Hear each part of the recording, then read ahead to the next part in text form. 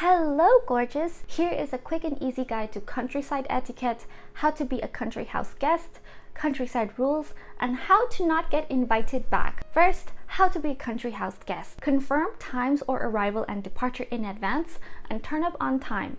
Not late, not early. When invited to someone's home, typically people plan to the last minute. Take a present with you. Something to drink, flowers, something seasonally gastronomic. If raspberries are in season, for instance, bring that. It doesn't have to be expensive, it doesn't have to be flashy. And if you do bring flowers, make sure it has a vase. If someone is hosting you, you do not want to give them more work. And let your host know of any genuine food intolerances before coming to the countryside. It should be well in advance. Come equipped, bring appropriate shoes. If it looks wet, bring wellies and waterproofs. Check the weather on your apps in advance or on the internet. Make your own bed and at least attempt to wash up after yourself. You are not in the city anymore. Do not spend hours leaning out windows trying to get a phone signal. Know that you are going to have some time without a digital device. Personally, on the matter on this house that we're renovating, I would still give my guests that Wi-Fi password because I want them to be comfortable, but don't stream all day sitting in your room. You're there to spend time with the people, with the countryside, going outside. Dress according to the grandeur of the house.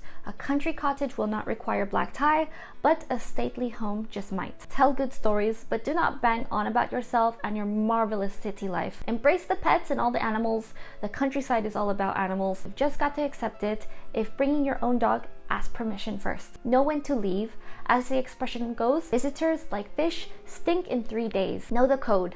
Stay for lunch on Sunday means leave soon afterwards. If you're in Britain, you might know this. If you're a gentleman or went to finishing school, if you do not want someone to stay for dinner, ask if they are staying for tea and the guest will be polite enough to leave after tea. Never call anything quaint, backwards, or inefficient. Remember that you are not in the Big Smoke or Big Apple. Write a note of thanks within a day. And now here are the countryside rules. These are unwritten code and laws that you have to follow. Number 1, greet strangers. Things are different in the country. Everybody's a bit more familiar. It has a bit of a smaller feel. It could simply be a nod or good morning. You should say good morning if meeting someone first, not hello. 2, stick to designated paths, especially in crop fields. Angry farmers are best avoided. Also, you can really easily get lost and be gone for 2 weeks. Leave gates as you found them. They will be opened or closed for a reason. Use stiles or gates rather than clambering over walls. Take your litter home with you if you cannot find a bin. I believe this applies anywhere you are. Wild or farmland animals should be not approached, even if in distress, at which point inform the farmer. Even friendly looking dogs on leads should be given a wide berth unless the owner invites you to pet them. Your dog, meanwhile, should be kept under control at all times. No climbing or slobbering on people. For those of you who are not in the countryside, you might see dogs without leads or without collars. This way that when they're running through the woods,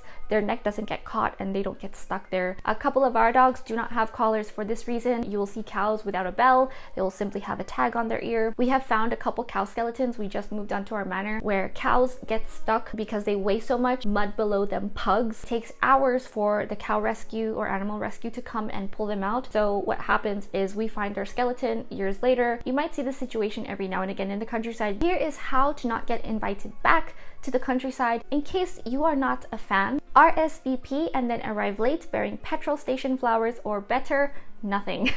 Announce that you are a vegetarian. Time your revelation to coincide with the carving of Sunday lunch or Sunday roast. Complain about the cold. Country house inhabitants pride themselves on hardiness.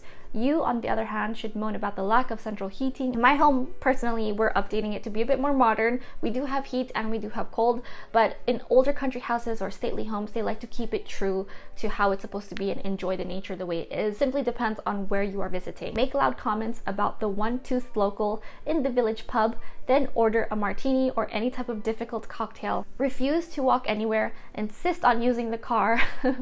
Criticize your host's wine, then finish his whiskey. Talk about nothing other than yourself, preferably down on your mobile phone to someone back in town. Hit on your host's wife, or if legal, their daughter. And finally, praise the hunting ban. If you have anything to add, let everyone know in the comments below, as opposed to saying you already knew this. It helps others and supports your claims. Etiquette is always about including and considering everyone. This simply confirms the information you have is validated and are headed in the right direction. In addition, remember that etiquette is situational and changes with the light due to the time and place. Treat others others as they wish to be treated. Give this a like, it's 100% free. Subscribe for more high quality living and elegant style. If you want to stay in touch, there is a newsletter linked below you can sign up to. Thank you so much for watching, and I'll see you later.